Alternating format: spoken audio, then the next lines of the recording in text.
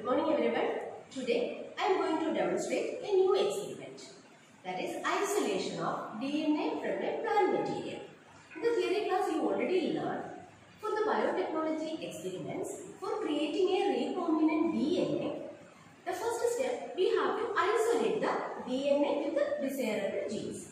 So how can we isolate the DNA? Okay, you all know the genetic material is present inside the membranes. So in order to isolate the DNA, first we have to break the membrane. Okay.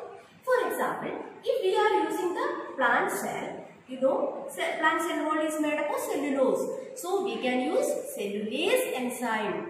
If we are using a bacterial cell, if we are isolating the DNA from a bacteria, we have to use lysozyme. Okay.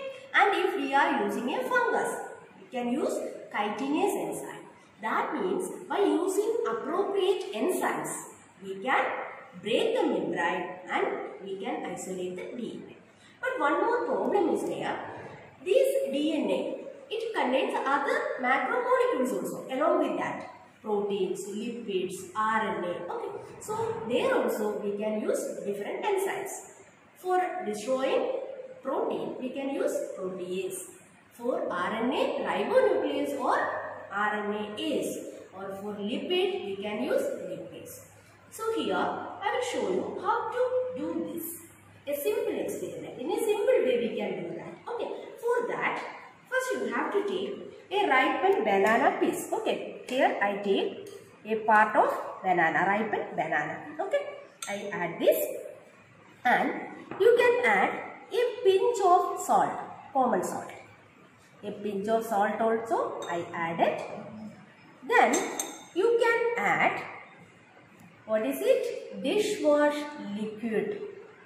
Now you are all thinking, why I am using this dishwash liquid? Because I told we need a number of enzymes. Okay. But for all these things, we can use this all in one, because this is dishwash liquid. It contains number of enzymes to destroy the microbes. So we can use this one. Okay. So I am adding some drops of dishwash liquid also.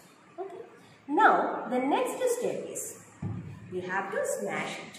Now you know the ingredients: banana, ripened banana piece.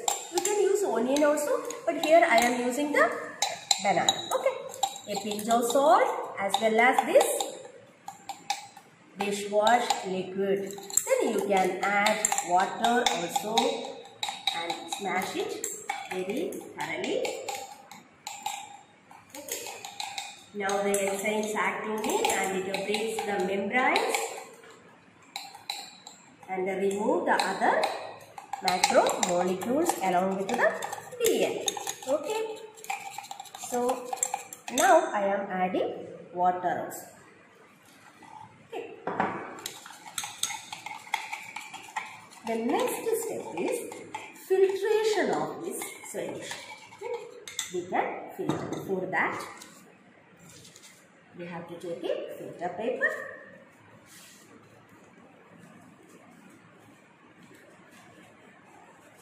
and all these apparatus are washed. Okay.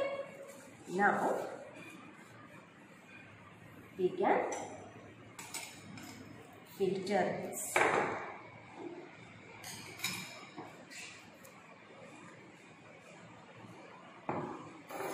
Now the filtrate is coming out.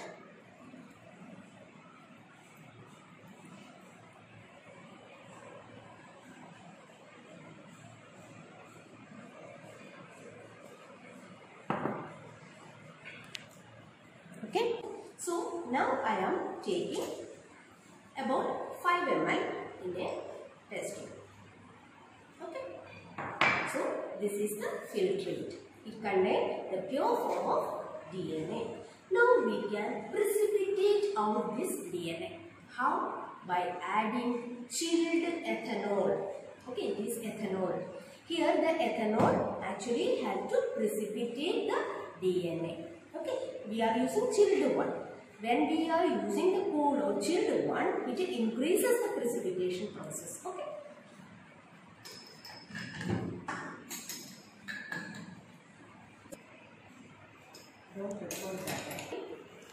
So now I added this chilled ethanol to this solution. Here on the surface, okay, on the top, you can see the precipitate. This is the already prepared one. Here you can easily identify. Okay. The fine threads of precipitate you can see, that is the DNA. Clear? In this way, we are isolating the DNA.